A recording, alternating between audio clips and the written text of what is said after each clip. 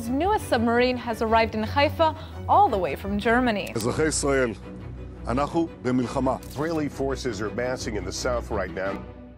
Israel and Iran have been locked in a shadow war for decades, each trying to undermine the other's influence and security in the Middle East. The conflict has escalated dramatically over the last week, with Gaza becoming a war zone driven by escalations from both sides. Israel has responded with unimaginable force against militants that blend into the innocent population, most of whom are trapped and unable to protect themselves. But now there have been signs of even further escalation, with sightings of a new submarine equipped with a serious threat capable of reaching much further targets. Now, Israel has added a new weapon to its arsenal that could signal intentions of a war beyond Gaza. So, what is this weapon? Join us as we take a look at Israel's new nuclear submarine and how it could signal further escalations.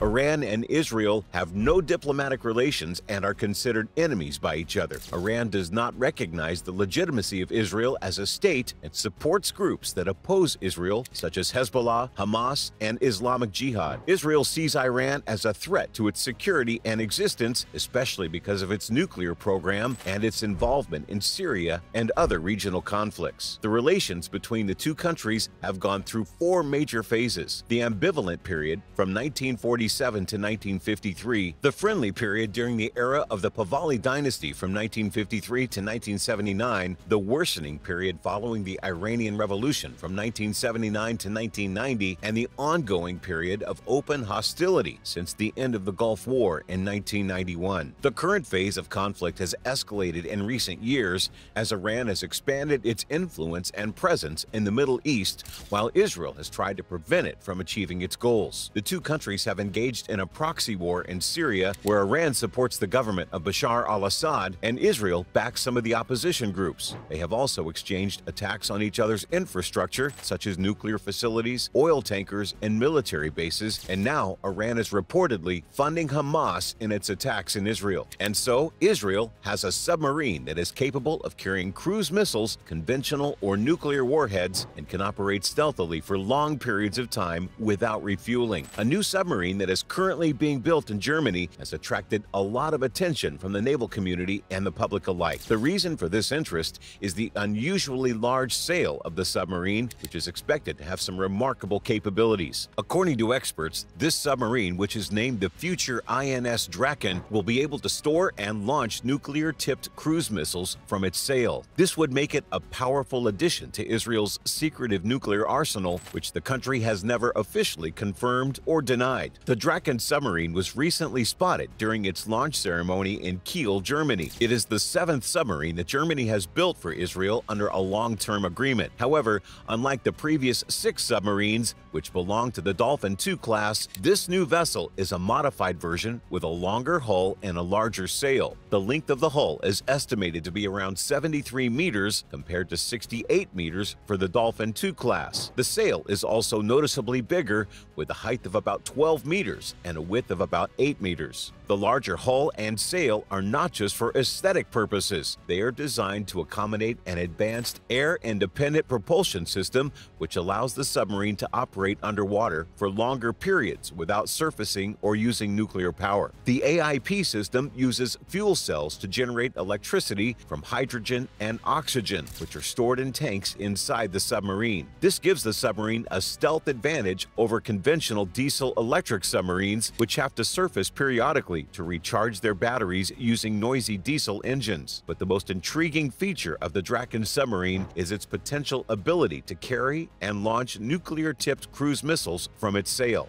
This is what experts like H.I. Sutton, a submarine specialist, and Matu Smutny, a naval analyst, believe based on their analysis of the available photos and information. They suggest that the large sail could house vertical launch tubes for cruise missiles, similar to those found on some Russian submarines. These tubes would be located behind the conning tower, which is the raised structure on top of the sail that contains the periscopes and other sensors. In 2016, North Korea made headlines by unveiling its Simpo-class ballistic missile submarine, What set the Simpo class apart is its unique throwback missile storage system, reminiscent of the older Soviet Navy Golf-class submarines. In the Golf class, a missile was stored in the sail, which was a distinctive feature. These submarines could house up to 3 RF-11 nuclear-tipped missiles in the sail. This design was influenced by both the size of the submarine and the technological limitations of the era, which resulted in a rather unconventional configuration. Now, when we shift our focus to the Draken-class submarine,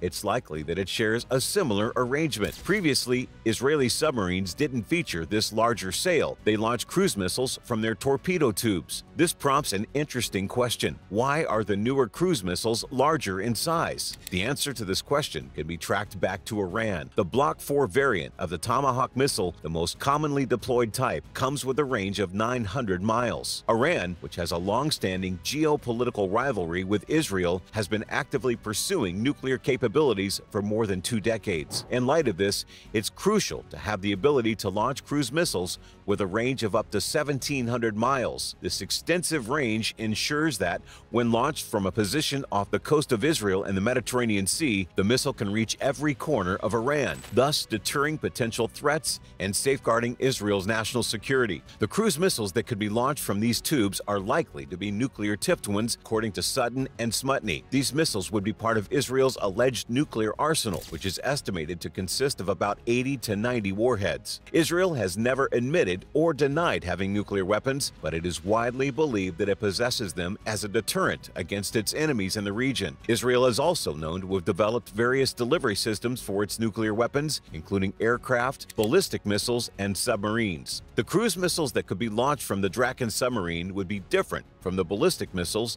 that are typically associated with nuclear weapons. Ballistic missiles follow a parabolic trajectory and reach very high altitudes before descending towards their target. Cruise missiles, on the other hand, fly at low altitudes and follow a more complex path that can evade radar detection and interceptors. Cruise missiles are also more accurate and flexible than ballistic missiles, as they can be programmed to change course and target during flight. The launching technique for these cruise missiles would also be different from the conventional method used by most submarines. Instead of ejecting the missiles from a submerged position using water pressure or gas, the Draken submarine would launch the missiles from its sail using a rocket booster motor. This motor would propel the missile upwards until it reached a safe distance from the submarine.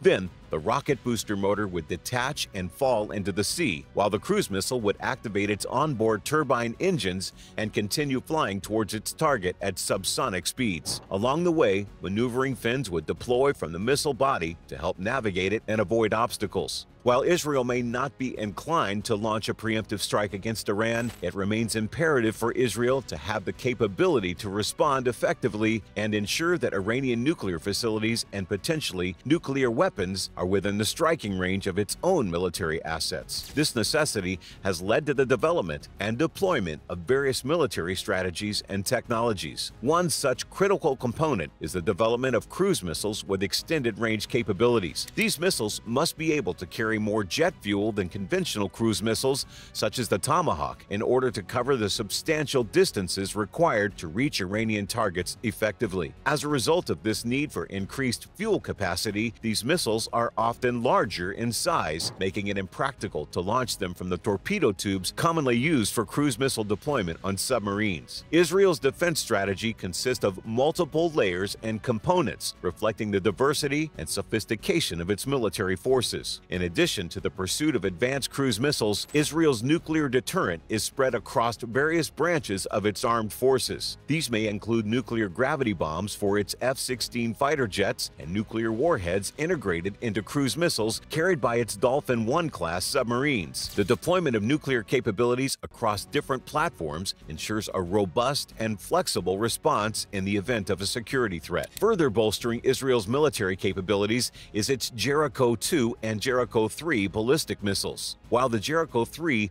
boasts the necessary range to reach Iranian territory, it is vital to recognize that these missiles, along with fixed missile installations, face the vulnerability of being targeted and destroyed in a first strike scenario. it is clear that Israel's new submarine is designed with a specific focus on Iran. Iran's leaders have frequently expressed intentions to harm Israel, and the potential development of nuclear weapons by Tehran is a concerning issue. In this scenario, Israel's capability to respond, embodied in the future INS Draken submarine, could serve as a stabilizing factor deterring the outbreak of a nuclear conflict. What do you think about this? Let us know in the comments section below.